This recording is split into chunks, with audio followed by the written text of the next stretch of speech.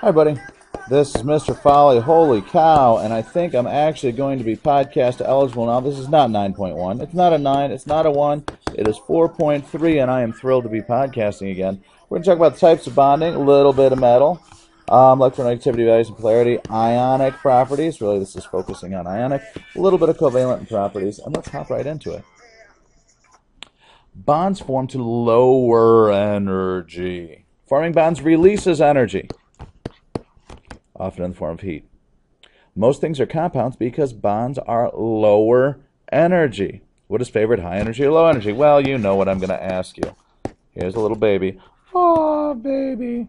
Do babies like low energy, rock-a-bye, baby, or high energy? Ah! Remember, don't ever shake babies. Even the first time, it causes brain damage and death. Never, never, never shake a baby.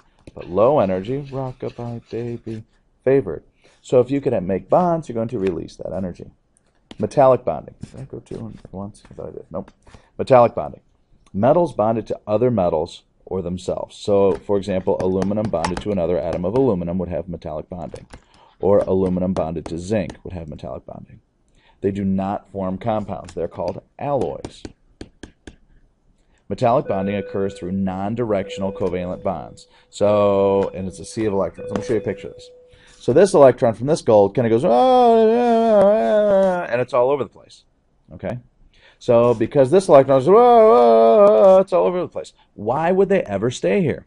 Now the reason why they would stay here is because these negative electrons, look, I'm negative, have positive electrons that they love. I love you.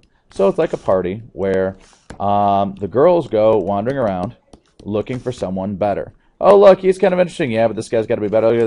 And the guys, the dumb guys, they're, oh, I hope another girl comes and talks to me. And that's about it. It's the positives like the negatives, and the negatives like the positives. This sample right here, B, shows the conductivity. If I have a huge negative charge, these little guys are electrons. They're going to be pushed away, and they're going to be attracted towards the positive. Okay? Conductivity of heat. Heat is motion. Notice as the electrons have freedom of motion, they can do that. And if I take a hammer and smack it, notice these yellows, nuclei, still want to stay close together because they're surrounded by all the wonderful negative guys there. Ionic and covalent bonds are sorted by electronegativity. You'll get an electronegativity periodic table as we go through it. Electronegativity is the ability to attract a bonded electron. Hey, I remember that. If an atom is very electronegative, it pulls the electron all the way off of the other atom. This is an ionic bond. Ionic bonds trade electrons. Ionic bonds trade electrons. If an atom's electronegativity is about equal to what is bonded to, the electron is evenly shared. That's covalent. Co means, share. And valence means you're sharing your outermost electron. Ionic to covalent is a continuum. So ionic character increases where this is pretty much a trade, and this is pretty much a communist sharing. Okay. 0 to 0.4 is nonpolar, 0.5 2.0 is polar, above 2.0 is ionic. What's N to O? N to O is 0.5. Well, what is that? Hey, that's polar. What about Si to Cl? Si is 1.8, chlorine is 3.0. That difference is 1.2. Hey, that's polar. What is F to F? Well, 4.0 minus 4.0 is 0. That's nonpolar. What about lead to fluoride? Lead 1.8. Fluoride is 4.0. That's 2.2. Hey, that's ionic. And you get the idea. Ionic bonds have really high bonding energies. So that means it takes a lot of energy to break them. Strong. Reflected in high melting temperatures and high boiling temperatures. And boil. They're generally hard and brittle because once you break that bond, it can't adjust like a metal can. They're electrical and thermal insulators because they don't move. Remember, electrical means you can move your ions, and thermal means you can move your particles, but they're locked in place. They conduct electricity as a liquid only, or aqueous. Because remember, ionic bonds have ions in them, positive and negative, and electricity is a flow of charges. Say metal and nonmetal bonded together, and electrons are said to trade it. Ionic compounds are often soluble. There's a list of solubility rules that you'll get in class. If positive ions are more attracted to a negative ion than water, it will not dissolve.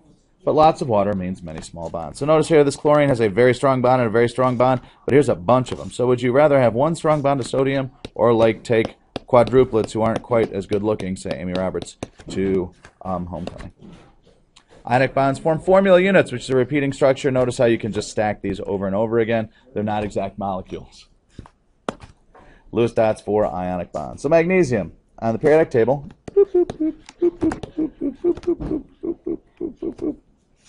Magnesium's right here. It has 2 valence electrons, dot and dot.